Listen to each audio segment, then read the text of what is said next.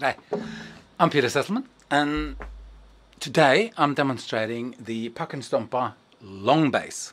So it's the PS-808. It's a new product. We have, in the last couple of months, we've been working very hard to redesign our transducers that we use inside our stomp boxes. And as a result of that, we are now making them entirely in-house. And also as a result of that, it has given us the opportunity to play around with the pitch and play around with the length of the note. So we can now tune the frequency more accurately. So these are tuned very low. They're around about 50 to 60 hertz. If you're not using headphones or playing this video back on decent speakers, you probably won't hear anything.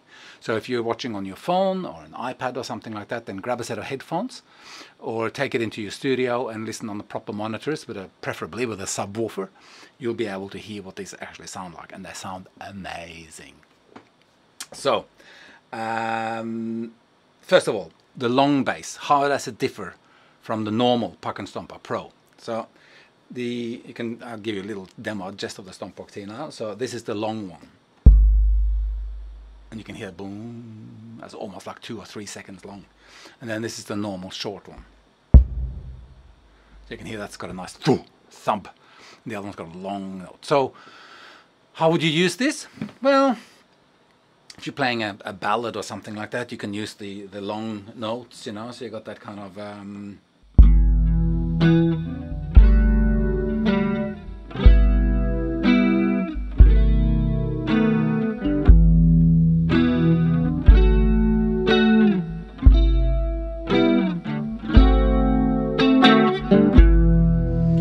so then when it gets to the more rhythmic section of this song, you may recognize it, then you switch to the other puck, you know, so you got that kind of...